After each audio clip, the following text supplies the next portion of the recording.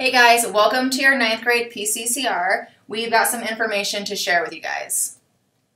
So this is a list of counselors at the high school, so you can just go through and find your last name in the alphabet and that will tell you who your counselor is. Here's some important dates for you guys to be aware of. The first one is sophomore orientation, which will be on April 29th.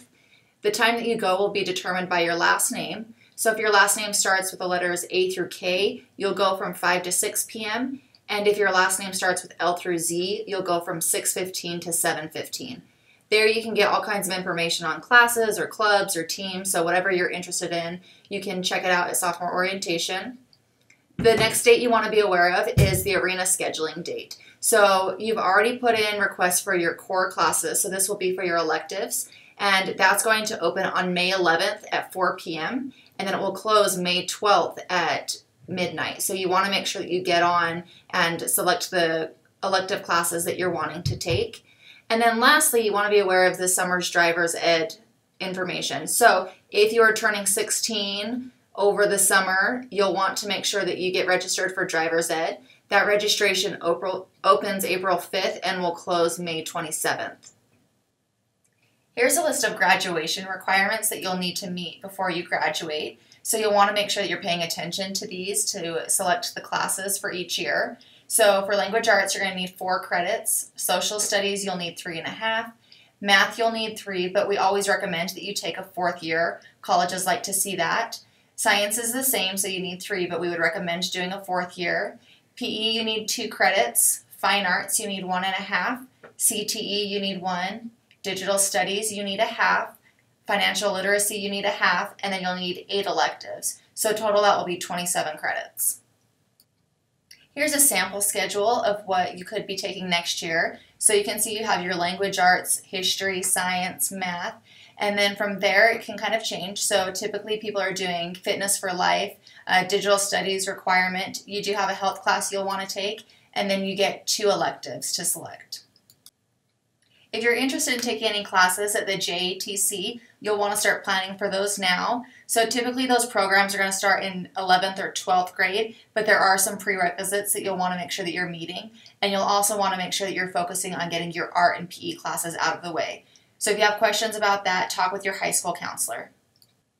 Another option you have is to take some CTE pathway classes. So if you're interested in something like cooking, you can take classes that will help get you ready for a career in one of those fields. If you ever fail a class during high school, you will have to make up that credit. If you failed any classes this year, we will be in touch with you on ways to make up that credit, but you're also free to always reach out to your counselor to figure out the best way to make up the credit. One of the reasons you want to do the very best that you can in high school is to go to college.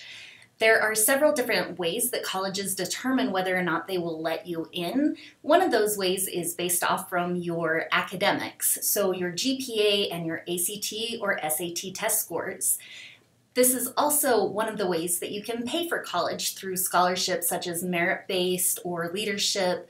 There's other types of scholarships as well, service, athletic, departmental, diversity, all kinds of scholarships to help you pay for school. Another way that some colleges determine whether or not they will allow you into their school is through what's called holistic admissions. This is where they want to see who you are as a person. They're really looking for you to shine through all of these different categories. So as part of that holistic application, or just to make high school a little bit more fun, we highly encourage you to join as many sports and clubs as is reasonable for you in balancing homework, life, and school. Here is a list of Mountain Ridge's current sports and clubs. Visit their website for more information.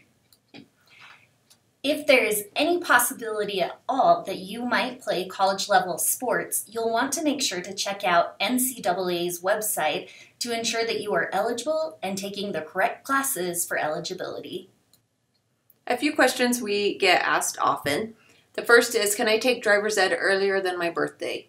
Nope, unfortunately you can't. They need to make sure they have room for all the students who need to take it, so you'll have an assigned time based on your birthday. That's when you'll need to take it.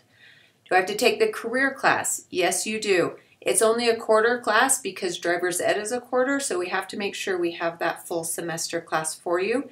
If you are not taking driver's ed through the school, then no, you don't have to take that career class.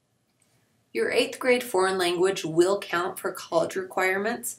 Most colleges don't require a foreign language, except the U, but they like to see that you have done a foreign language, so they'll see, okay, you're in a level 2 in 9th grade, meaning you've taken 2 years, and they will accept that. Concurrent enrollment options begin in 10th grade. There are not very many that are available, and the counselors recommend you wait until 11th and 12th grade, but there are some available. The health class you take in 10th grade is totally different than the one in 8th grade, so yes, you have to take that. Fitness for Life is non-negotiable. You do have to take that as well. What science should I take? You guys have already chosen, but you can still make an adjustment if you need to. There's no set rule. If you've taken our science in 9th grade, we recommend biology. If you took biology in 9th, then you're going to move to chemistry or physics. Those are based more on math level. Physics requires a lot more mathematically, so you're going to want to make sure you're up to the task in that and have taken at least the secondary 2 math courses before you're in those. As far as electives, usually you have 2.5 electives in your schedule each year, which gets you up to the 8 elective requirement, but really it depends on the classes you take, the requirements that you're trying to meet for graduation, and programs you're seeking outside of high school. And lastly, we're going to be coming into your science classes in the next 2 days to help you create your 4-year plan so that we have one on file for you. Nothing you need to worry about right now. We look forward to seeing you in the next little bit to help you work through these individually. Thanks so much for your attention during this, you guys.